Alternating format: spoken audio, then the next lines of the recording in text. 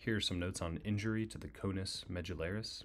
This is an extremely rare complication of spinal anesthesia with an estimated incidence of serious neurologic injury at 1 to 6 per 100,000 cases.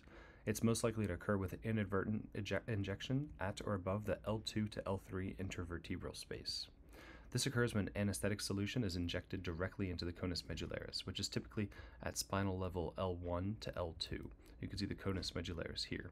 Now, typically when we do a spinal, we usually aim for the L5 to S1 level, so much lower than where the conus medullaris should be.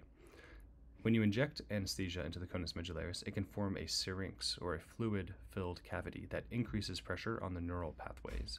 The symptoms depend on your needle orientation, your injection volume, injection level, and the patient's anatomy. There are some neurologic symptoms that typically involve multiple nerve distributions as a result of having this syrinx, of having this fluid in the spinal column. It can be unilateral or bilateral, and it may include sensory and or motor deficits. Now, there should be some warning signs while you're actually doing the spinal anesthetic that would prompt you not to inject. One warning sign is pain during the injection.